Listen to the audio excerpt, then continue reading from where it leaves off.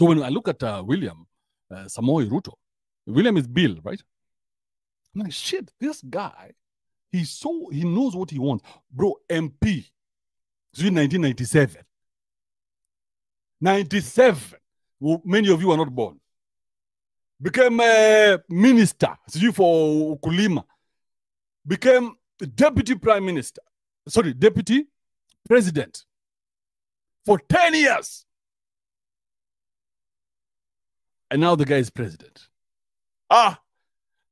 Me and you don't have the brains to deal with that motherfucker. We don't have the brains.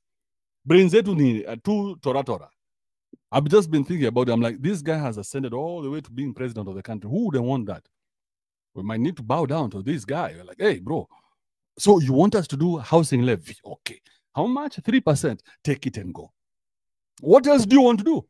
You want us to go to Baringo? We go. What do you want? You're the one who knows better than us. Unasikia watu wamekaa chini kwa mawe mahali wanna discuss vile these policies are not going to work. I'm like, what the fuck do you know? Me and you know nothing. This guy is working in State House meeting other presidents, flying out with private jets full of security. Mimi na wewe tunajua nini? Our information is very tora. Small information. And the people with the least information open their mouths the loudest. So this is for all you motherfuckers out there in the world who are busy trying to tell my president that he cannot succeed. Come here! Yes! It's time to support this guy.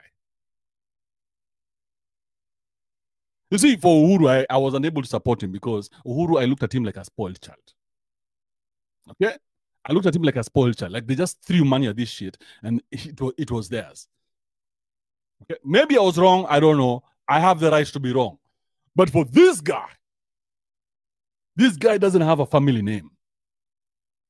One day, in fact, we should be teaching our kids about people like this. Somebody should do a book. We should be teaching our kids about someone like Raila. This is what they should be learning in school. The enigma. This nonsense, see what is a Nika plateau. They can Google that shit.